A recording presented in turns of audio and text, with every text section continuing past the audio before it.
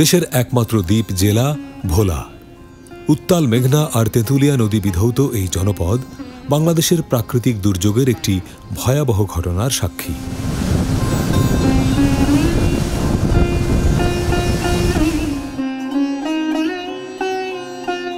1970 সালের 12 নভেম্বর ঘূর্ণিঝড় গোর্কির আঘাতে লণ্ডভণ্ড হয়ে যায় এই জনপদ। পৃথিবীর ইতিহাসে এটি একটি অন্যতম বিধ্বংসী ঘূর্ণিঝড়।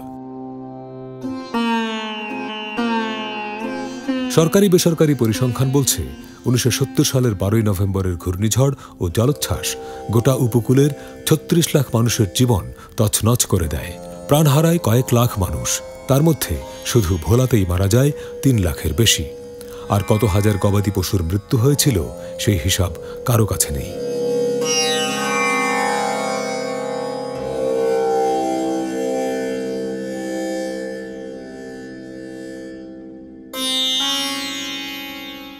কেমন ছিল সেই ভয়াল দিনটি? 5 দশক পরে এসেও সেই দিনটির কথা মানুষেরা কতটা মনে রেখেছে?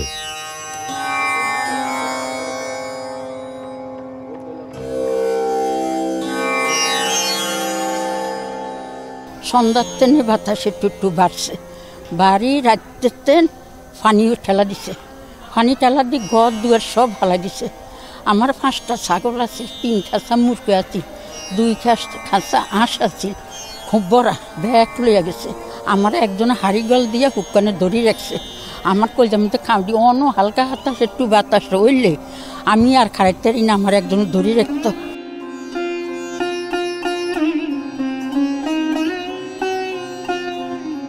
সকালবেলা দেখি লাশ চতুর্পাশে মরিয়া রয়েছে, মারে টোয়াই মারে দেখি না, মা কমে গেছে। আর তারা টোয়াইতে অনেক মানুষ লয়ে টোকাইছি, আর মার পাত্তা পাইনি।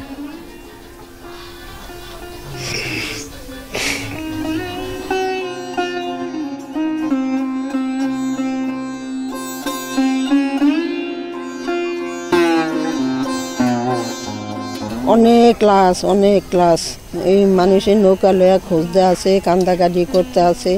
তারপরে জাগর লাশ তারা কেউ পাইছে, কেউ পায় না।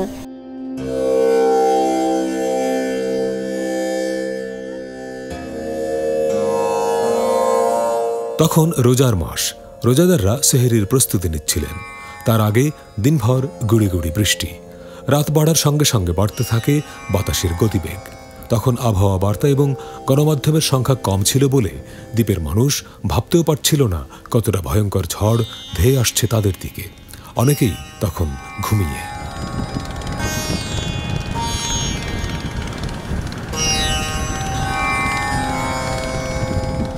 রাত্রে যখন ইফতারের পরে রোজা ছিল, তো ইফতারের পরে ওরে ভানি আর ভানি রে, এছাড়া টাইমে তো আর কোনো কেউর লগে কেউর সাক্ষাৎ নেই, কেউর লগে কারোর সাক্ষাৎ নেই। ঘর দুয়ার সব চলিয়া গেছি গিয়া, কারে কে চাইব।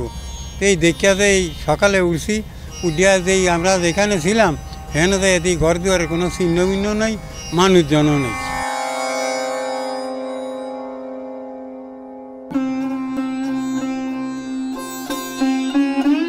বন্যার পর দিন সকালবেলা উঠে যেতে আমাকে ঘর বিটার মাটিও নেই, ঢেকিটা পর্যন্ত উগলে নিয়ে গেছে। তার বাদে আমাকে বাড়ির পাশে একটা বালুর ভুর ছিল, বালুর ভুরটা কোথায় নিয়ে গেছে কোনো খবর নাই। তার বাদে মসজিদঘর চালগুলো পর্যন্ত উড়ে নিয়ে গেছে। আমার মায় 14 থেকে 15 একটা খেজুর গাছের মাথায় একটা পানর সাপ ছিল, মার ডাইন পাশে, মারে আঘাত করে নেয়।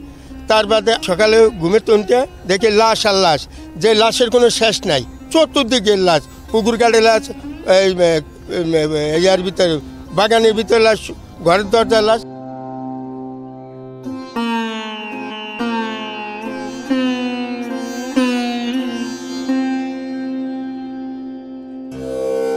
এই ঘটনার পরে প্রায় মাস জুড়ে ভোলার বাতাসে লাশের গন্ধ, বাড়িতে বাড়িতে শোকের মাতম, স্বজনদের আহাজারি।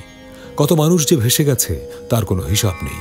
যাদের মৃতদেহ পাওয়া যায়, ধর্মের হিসাব না করে সবাইকে গণকবর দেয়া হয়, যদিও সেই গণকবরও পরবর্তীকালে নদী ও সাগরে বিলীন হয়ে গেছে।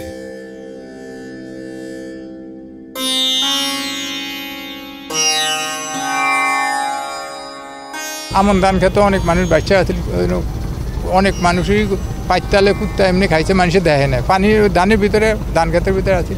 আর কিছু মানুষ যারা পাইছে, বাসা যেসব মানুষ পাইছে, কিছু মানুষ আইনা এগারে দাবান করছে আপনার ওই 7-8 জন, 10 জন, 15 জন, অনেকই।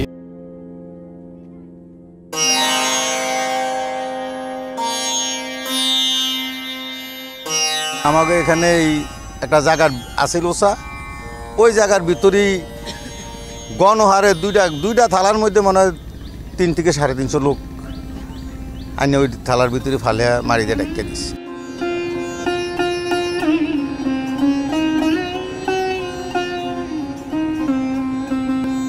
বিভিন্ন লাশ কোথা থেকে আছে কী করছে তা জানি না। আমরা টানিয়াটা টানিয়া নিয়ে পায়ে হাতে ধরে টানিয়া নিয়ে এক গর্তের ভিতরে 120 জন মাটি দিছি, আর এক গর্তের ভিতরে দিছি 150 জন।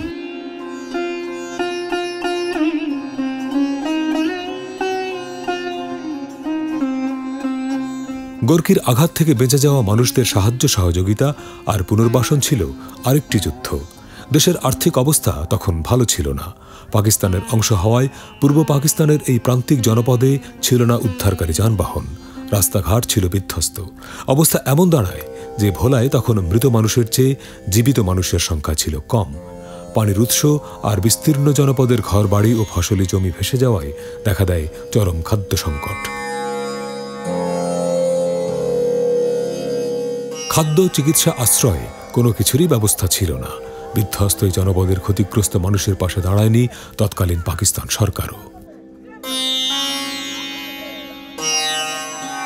ভোলার চতুর্দিকে নদী, মাঝখানে একটি দ্বীপ। সামান্য ঝড় তুফান হলেই ভোলাতে আঘাত হানে। যখনই জ্বরের কোনো আভাস আমরা পাই, তখন ভোলা জেলা রেড ক্রিসেন্টের আমি সেক্রেটারি হিসাবে আমি আমাদের আরসিওদেরকে নিয়ে রাক্ষসে মেঘনার কুলে যাই। মেঘনার কুলে গিয়ে মানুষদেরকে সতর্ক থাকার জন্য আহ্বান করি। যখন 7 নম্বর সিগন্যাল হয়, তাদেরকে আশ্রয়কেন্দ্রে আসার জন্য আহ্বান করি এবং তাদের আনার সুব্যবস্থা করি। যখন বন্যা শেষ হয়, বন্যার পরবর্তীতে যাদের ক্ষতিগ্রস্ত হয় তাদের মাঝে আমি বাংলাদেশ রেড ক্রিসেন্ট সোসাইটির আবেদন করে তাদের থেকে আর্থিক সহায়তা এনে এই ক্ষতিগ্রস্ত লোকের মাধ্যমে বিতরণ করি।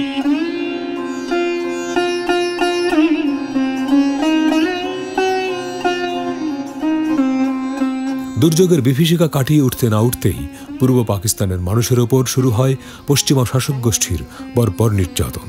এই সময় নিশ্চিত মৃত্যুর হাত থেকে বেঁচে যাওয়া উপকূলের এইসব মানুষ ঝাঁপিয়ে পড়ে স্বাধীনতা সংগ্রামে।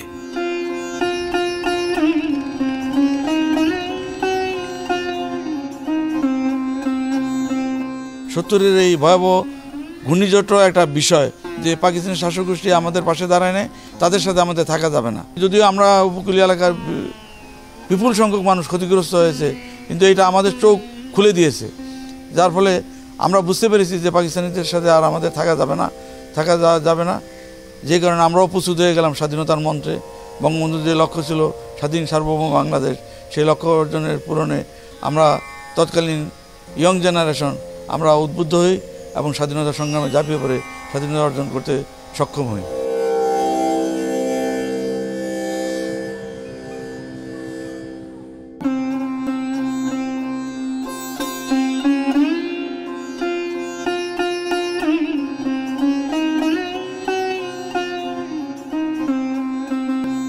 দেশ স্বাধীন হওয়ার পর বঙ্গবন্ধু ঘূর্ণিঝড় ও জলোচ্ছ্বাসে ক্ষতিগ্রস্ত ভোলাকে বিশেষ গুরুত্ব দেন।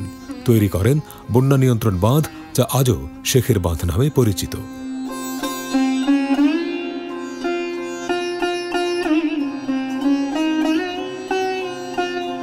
বঙ্গবন্ধু এই ঘূর্ণিঝড়ের পরে ভোলা আসেন 1973 সালে এবং দরুদ খানের জিরো পয়েন্টে সে বেড়িবাঁধের উদ্বোধন করেছেন এই ভোলাকে রক্ষা করার জন্য।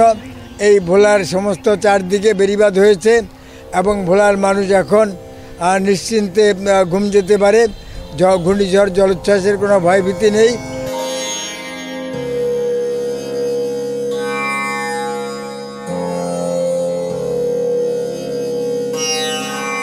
ভোলা জেলায় বন্যা নিয়ন্ত্রণ বাঁধ রয়েছে 350 কিলোমিটার, টেকসই বাঁধ 50 কিলোমিটারেরও বেশি।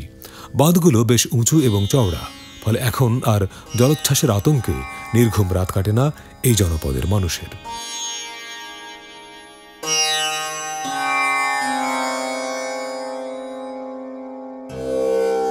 আগে ভোলা বলতেই মানুষ মনে করত ঝড় ঝঞ্ঝা জলোচ্ছ্বাসের জনপদ। 70-এর জলোচ্ছ্বাসের পর আজ পর্যন্ত ভোলায় কিন্তু আর কখনোই পানি ওঠেনি। এমনকি ঢাকা, সিলেট কিংবা দেশের অন্যান্য বহু জেলায় বন্যা হয়েছে, কিন্তু ভোলার মানুষ সব সময় নিরাপদে ছিল, এখনও নিরাপদে আছে। ভোলার চারদিকে যে বন্যা নিয়ন্ত্রণ বাঁধ তৈরি করা হয়েছে তার মধ্যে কিছু বাঁধ রয়েছে উঁচু এবং চওড়া এবং কিছু রয়েছে টেকসই, যে কারণে জলোচ্ছ্বাসে এখন আর ভোলা ভাসিয়ে যায় না। ভোলার মানুষ এখন আগের তুলনায় অনেকটাই নিরাপদ।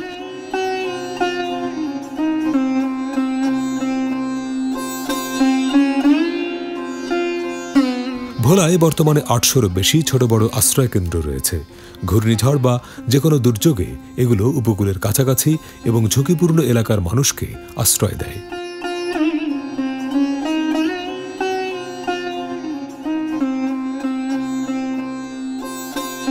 জেলার 7 উপজেলায় 5 থেকে 6 লাখ মানুষ নিরাপদে আশ্রয় নিতে পারেন এইসব ভবনে। গবাদি পশুর জন্য রয়েছে মুজিব কিল্লা।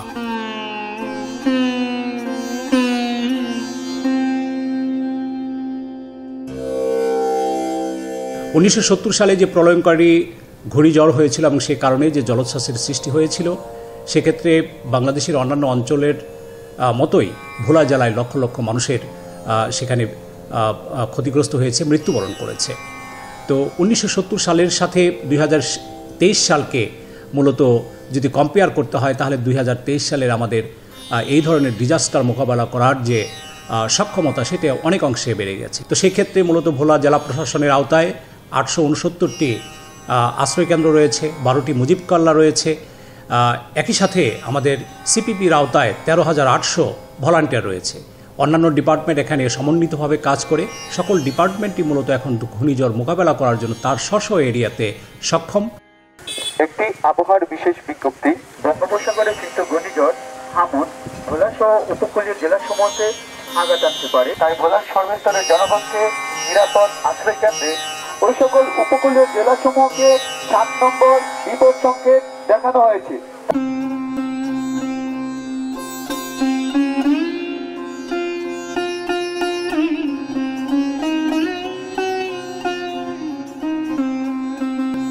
উনিশশো সালের প্রলয়ঙ্করী ঘূর্ণিঝড় গোর্কির তাণ্ডবের কথা এখনো ভোলেনি ভোলার মানুষ। বরং প্রতি বছরের 12ই নভেম্বর এলেই এই জনপদের প্রবীণ মানুষ, বিশেষ করে ওই ঘটনার সাক্ষীদের মনে সেই স্মৃতি ভেসে ওঠে।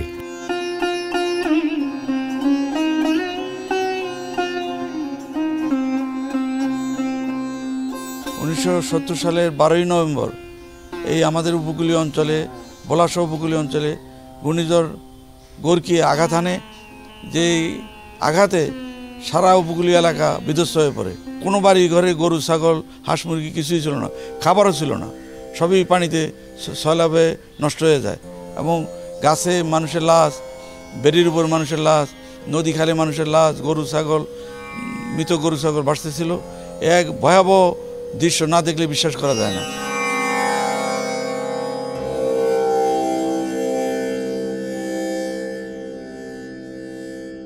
তবে গত 5 দশকে পরিস্থিতির ব্যাপক পরিবর্তন হয়েছে। উপকূলীয় জেলা হলেও ভোলা এখন আর দুর্যোগের কারণে আতঙ্কের জনপদ নয়, বরং ভোলা এখন ব্র্যান্ডিং হচ্ছে পর্যটন শহর হিসেবে। নদী ও প্রাকৃতিক নিসর্গের এই জেলায় গড়ে উঠেছে অনেকগুলো পর্যটন কেন্দ্র।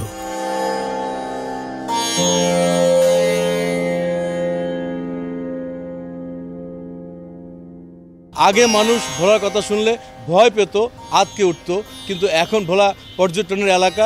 এখন মানুষ ভোলায় আসতে আগের তুলনায় অনেকটা বেশি আগ্রহী হয়েছে। 70-এর জলোচ্ছ্বাস আমাদেরকে অনেক কষ্ট দিল, আমাদের মনে একটা ভয় ভীতি সঞ্চার করলো। এখন কিন্তু সেই ভয় ভীতি শুধু ভোলা নয়, দেশবাসীর কারো মধ্যেই নেই। ভোলা মানি এখন আনন্দে ঘুরে বেড়ানোর একটি জনপদ।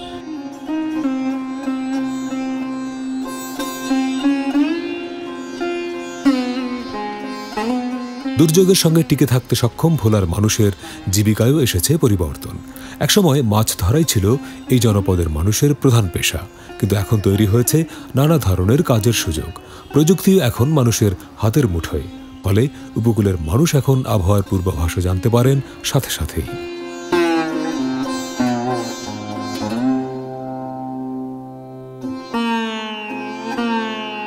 যদিও এটা একটা প্রাকৃতিক বিষয়, কিন্তু 70 সালে মানুষ সেই প্রলয়ঙ্করী ঝড়ের কারণে বা জলোচ্ছ্বাসের কারণে যে ভীতির সৃষ্টি মানুষের মধ্যে হয়েছে, সেটি হয়তো এখনও মানুষের মাঝে থাকতে পারে। কিন্তু চরম বাস্তবতা হলো যে এখন আমরা অনেক পূর্বেই ঘূর্ণিঝড়ের অবস্থানকে নির্ধারণ করতে পারি। প্রায় 1000-2000 কিলোমিটার দূরে অবস্থান করা অবস্থাতেও আমরা এটা নির্ধারণ করতে পারি, যার কারণে মানুষদেরকে শঙ্কিত হওয়ার কোনো কারণ নেই। আমরা তাদেরকে নিরাপদ আশ্রয় নেওয়ার জন্য পর্যাপ্ত সময় পেয়ে থাকি। সুতরাং ভোলা জেলার মানুষ নিশ্চিত থাকতে পারে যে তাদেরকে শঙ্কিত হওয়ার কারণেই শুধুমাত্র প্রশাসনের কথাকে তাদেরকে একটু রেসপন্স করতে হবে।